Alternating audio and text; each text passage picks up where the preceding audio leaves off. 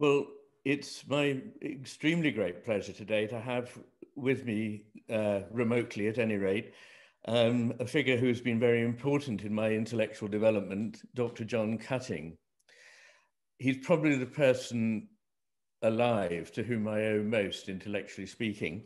And that's largely because of something that happened almost on a whim and that might ever not have happened.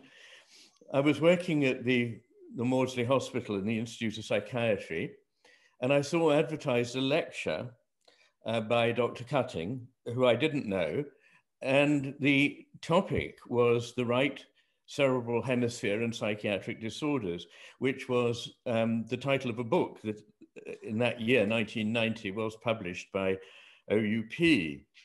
And I was intrigued because I had already asked a number of questions to myself about lateralization, but I had no framework in which to put it.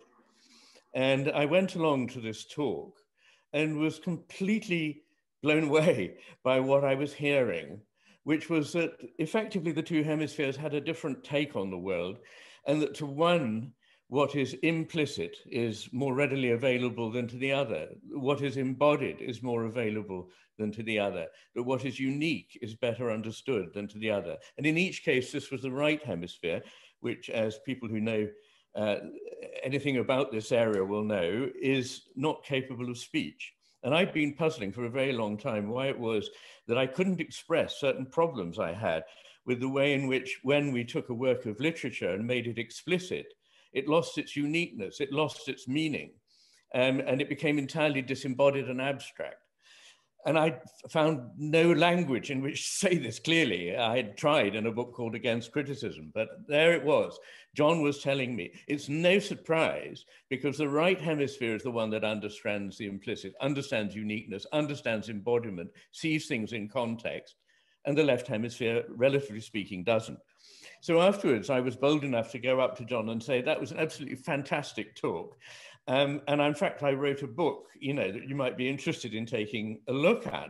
And he very kindly said, yes, he would, and took away a copy of Against Criticism, read it, and said he was very interested in it, and would I like to join him in some research he was doing, in which I was effectively able to take advantage of some work that he'd already done over a long period of collating information on patients with various psychiatric disorders. So that's how it all started. And over the years, John has very willingly given of his time in conversation and in other ways, directing me to things that I might be interested in but didn't know about. In fact, my interest in Max Scheler comes entirely through John, who has translated for the first time into English some of Scheler's work. And when I was in Johns Hopkins in Baltimore in 1992, so 2 years roughly after, or perhaps even only a year after we'd met, I got a very excited missive from John saying, there's an amazing book called Madness and Modernism by an American psychologist, Louis Sass. You've got to read it. And I did. And that became the other plank of my interest in lateralization. Not, I should quickly point out, not that Louis Sass talks about lateralization, but he does talk very much about schizophrenia. Now, at that point, I think what I'd like to ask John, I've explained how I came to be caught up in this business of lateralization, but how was it that you, John, came to be so interested in it? And did it have anything to do with schizophrenia? Oh, well, thank you very much for those comments, Iain. Well, let's go back to 20 years, you see, because I started in psychiatry in the early 1970s, and almost straight away, I thought that schizophrenia was such an extraordinary condition. The people I was seeing and the books that I read about it. And on the one hand, the extant explanations at that time were woefully inadequate. And yet it seemed to me that there must be some explanation. So there was sort of polarized between the current inadequate explanations and the very fact that something must explain it. So, for instance, there were social explanations like overprotective mothers. Well, there are plenty of overprotective mothers around, and whether any of their children became schizophrenic or not, how could that in itself explain a delusion such as thinking that rays were penetrating your brain? It just didn't make sense to me. And then there were lots and lots of psychological explanations. Virtually every mental function that you could think of, attention, perception, thinking, consciousness, had been incriminated in the causation of schizophrenia. Now, I actually did a lot of psychological experiments around that time. And one that struck me most had come by chance. There was a theory around that there was something wrong with the way schizophrenics categorized the world. So a sort of typical instance and a sort of out of order incidents were not appreciated. So I gave them a little test. So I had say a robin and a pterodactyl as an example of a typical bird and an atypical bird. And I showed them these and asked them which they thought, was more, typical of a bird. But then I thought I better have a control task to make sure that they were attending.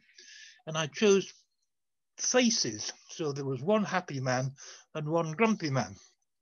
And I asked them which was the happier. Now, this was so simple that my children, who were only 3 and 5 at the time, could do it easily. They got them all right. And to my amazement, the category items, they did quite well on, but they were no better than chance on deciding which person was more happy. And I thought that was quite remarkable. And I then discovered that this, in neurological parlance, is called prosopagnosia for facial expressions. And that, even at that time, was regarded as a right hemisphere problem.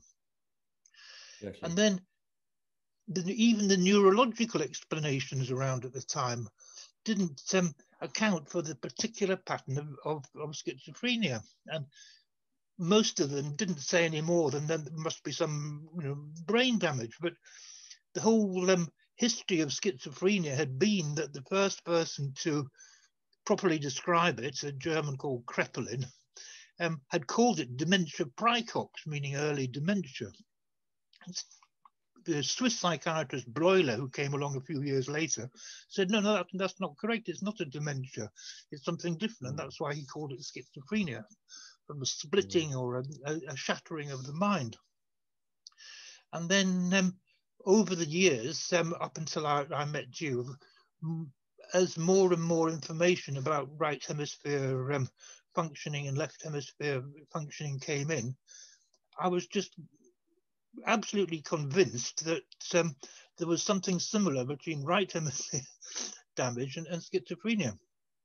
To my amazement, not one person was interested in this, and I've seen some of your previous talks, and you also had the same sort of negative feedback from people about anyone who dared to step into this sort of murky pool.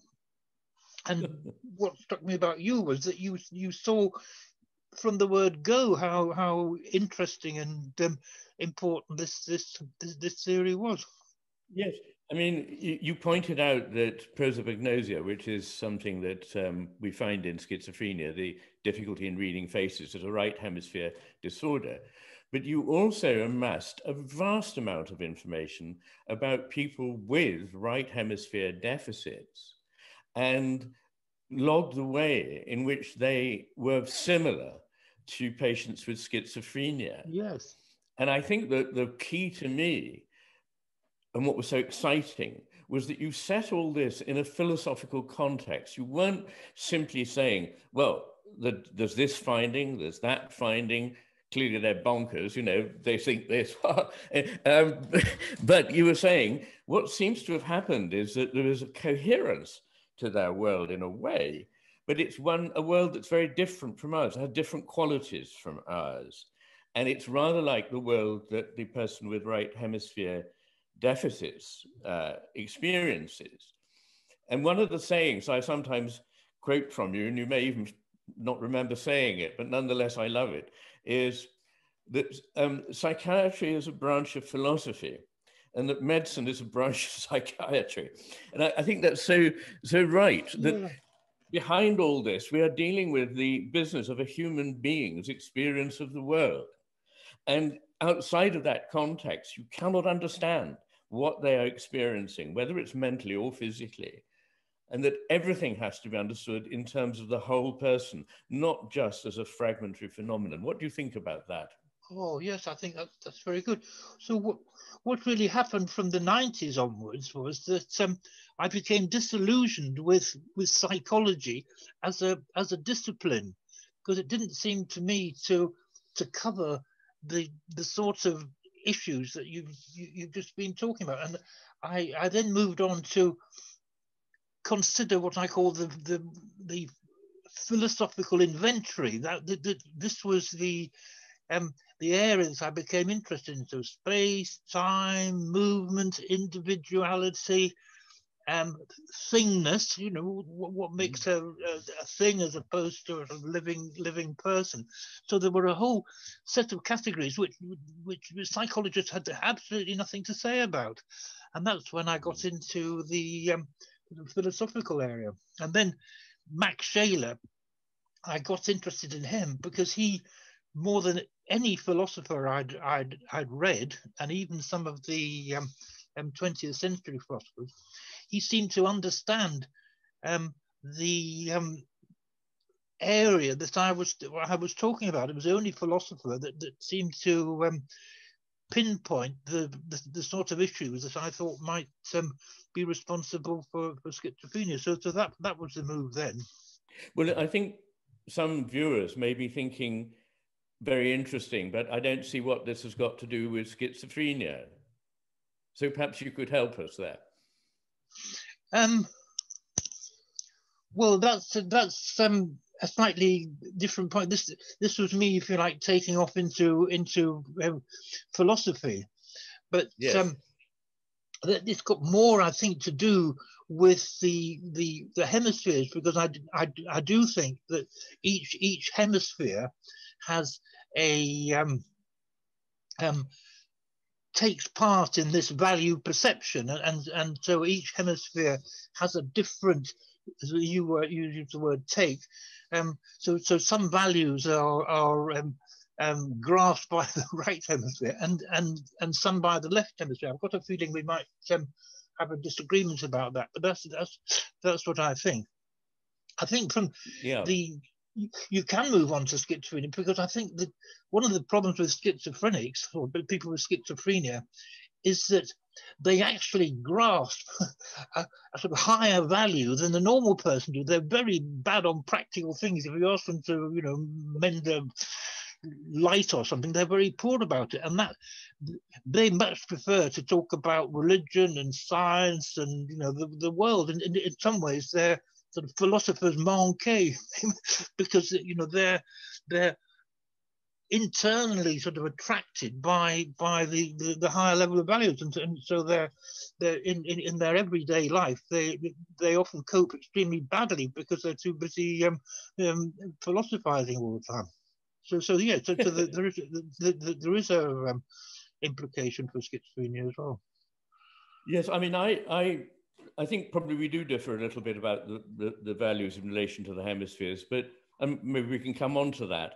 But I think that where I would agree entirely is that they're dealing with something in the abstract. And this is why I think the notion of thingness has to be rather carefully glossed, because it can mean a number of things. It can mean being very down to earth, or it can mean seeing things as inanimate and seeing static things rather than processes. These can all be aspects of thingness. And I would say that the left hemisphere and schizophrenia as a left hemisphere hypertrophy or overdrive condition involves excessive abstraction, taking things out of context, and simply not having them rooted in the embodied world that Merleau-Ponty would say is our way of actually taking a hold on the world and understanding it. So they're very disembodied in a way that a lot of the worst kind of philosophers are. So when one says they're philosophers, they're very like the worst kind of Anglo-American analytic philosophers who are off somewhere in entirely theoretical realm. Whereas there's another kind of philosophy, which I think the continental philosophers of the 20th century have been better at understanding, which is not abstracted in this way.